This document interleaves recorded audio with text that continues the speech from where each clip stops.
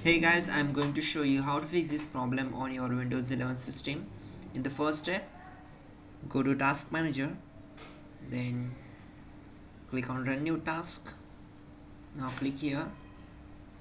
Once you are here, open C drive, then open this folder. Now open Windows 32 folder, System32 folder.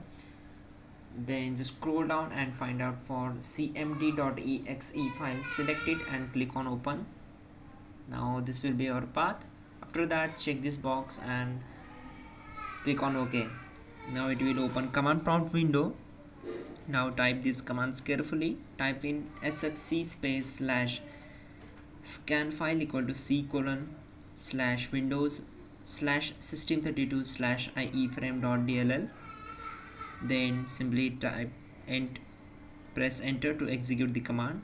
After that, type sfc space / verify file equal to c : /windows / system32 / ieframe.dll. Now press enter, and after that type exit to close the command prompt window. Now simply move to the next step. Go to the search bar and type here services and click here to open it. Now on this window, just scroll down and find out for Windows Update. Right click on it and select stop. We need to stop these services.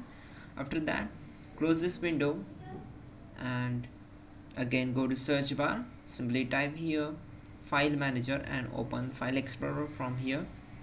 Now open C drive, open Windows folder. Again just scroll down and open software distribution folder. Simply select all these files and delete them. Once done, close this window. Now go to search bar and type services and open it. Now right click on Windows Update and start services.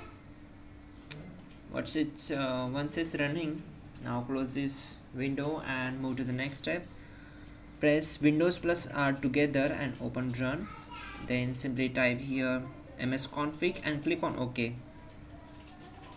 It will open system configuration window. Now select Boot tab and check this safe boot. Click on apply and then OK. Now we need to simply restart our system. It will take you in safe mode. So once you are here, we need to open Run. Again type here, you can press Windows plus R together to open Run. Now type appviz.cpl. It will open programs and features. From here click on view install. Now simply uninstall this security update for Microsoft Windows.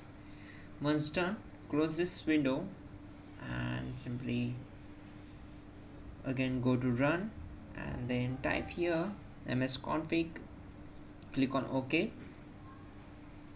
Now go to Boot tab and uncheck this box. Click on apply and then OK. It will restart your system.